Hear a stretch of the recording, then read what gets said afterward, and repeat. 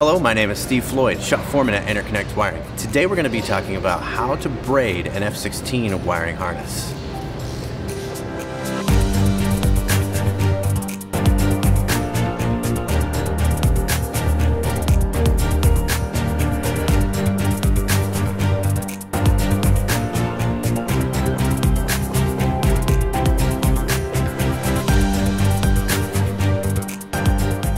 Here is where a wiring harness comes to be braided.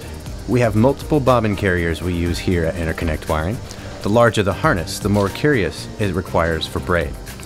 For a non-flight control harness, only a single white tracer thread will be used to braid the harness.